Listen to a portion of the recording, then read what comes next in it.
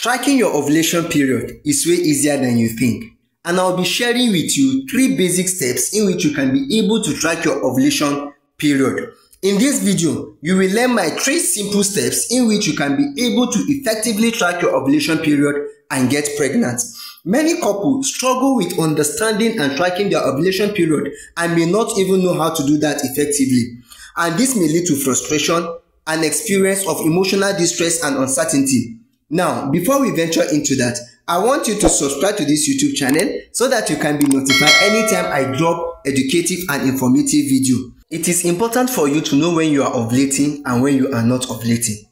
Before your ovulation, your cervical mucus becomes whitish, creamy, and thick. And during your ovulation, your cervical mucus becomes watery, slippery, and even more clearer. At this point, you need to have intercourse with your partner, because there is 99.9% chances of you having your conception without any underlying condition. And if there is underlying condition, treat that infection or treat that condition so that you can be able to have safe conception.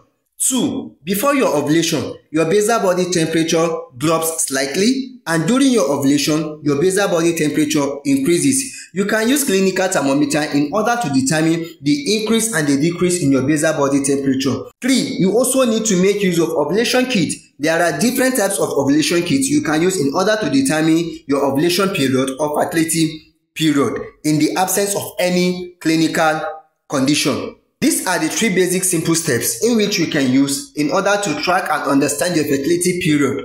At this point, you can have intercourse and have 99% chances of having your conception. If there are any underlying conditions, treat those underlying conditions. Meet your doctor, consult with your doctor, explain to him, do not be reserved, and ensure you meet with your partner right 5 days, 4 days before your ovulation period or during your ovulation period.